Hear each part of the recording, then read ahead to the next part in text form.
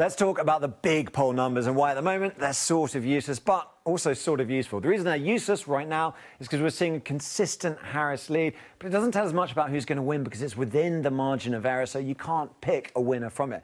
Now, we can go a bit further into the places where it really matters, the battleground states, the swing states, and this is the latest polling from this weekend there. Anything on the right in the red here, that shows a Donald Trump lead. Anything on the left in the blue, that shows a Kamala Harris lead. You can see she's doing well in Nevada, but actually the rest of them, the other six, those are really tight. They're within the margin of error, so they could really go either way. And look at North Carolina there. That is a dead heat. It really is impossible to say who is leading there. And that is all really important for this race to 270 electoral college votes. So let's fill in these grey swing states according to what the current polling says. Start colouring in this map and we see how the electoral college votes go up over there.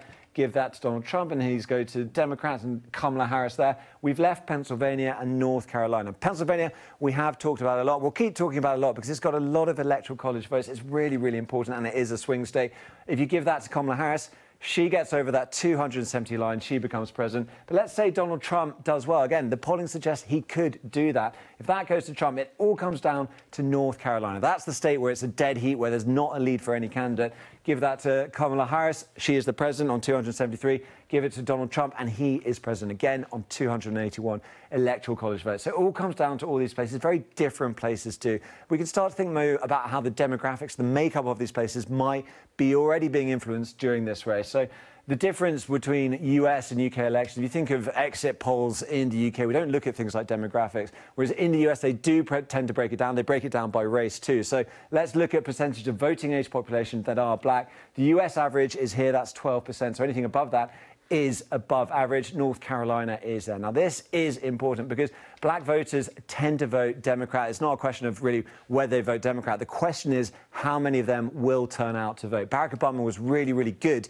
at getting that vote out. Hillary Clinton, not as good. Joe Biden, an improvement on her. But Kamala Harris is doing better, it seems, than Joe Biden with this demographic. So North Carolina, that could be really, really useful for her there. Let's think about another demographic, one that might be good for Donald Trump, the percentage of voting age population that live in rural areas. And you think this will be good for Donald Trump. Look, the US average here, 21%.